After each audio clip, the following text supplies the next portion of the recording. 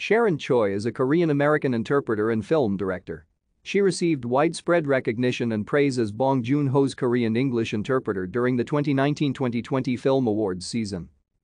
Choi was born in 1994 or 1995 in Seoul, South Korea. She moved to the United States at a young age and returned to Korea when she was 10 years old. Choi attended the Hankook Academy of Foreign Studies in Yeonjun and the School of Cinematic Arts at the University of Southern California.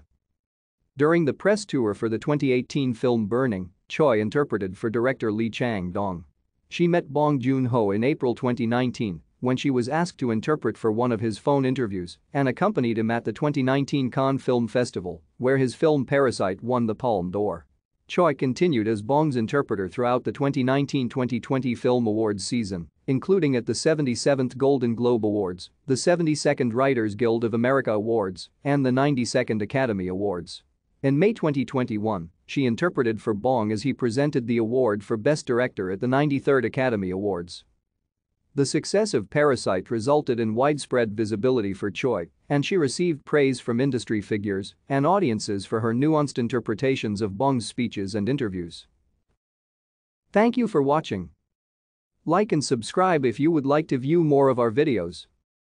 Have a nice day.